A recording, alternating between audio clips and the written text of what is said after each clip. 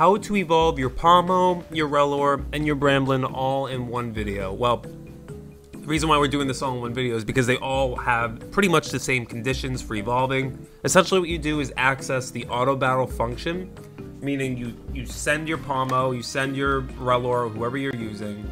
They don't actually necessarily need to attack a Pokemon, they just need to walk around for 1,000 steps. So this is the same with Bramblin, Pomo, and Rellor. All of them are the same. 1,000 steps, absolute needed requirement to evolve.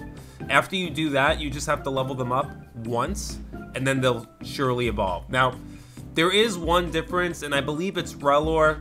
Rellor you have to take to a muddy area. Be like muddy, like marsh terrain is what they're saying. So I did it around here, this black area, this little like, you know, this, yeah, pretty much over here.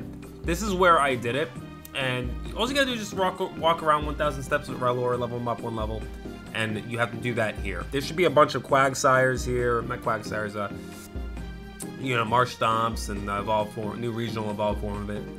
And yeah, you do that and Rellor will evolve just like the rest of them in 1,000 steps. These are like pretty much the only Pokemon that have the 1,000 step requirement. It's just to test out the Pokemon, or the Let's Go function of the game, I guess. They call it Let's Go, I call it Auto Battle, whatever you want to call it.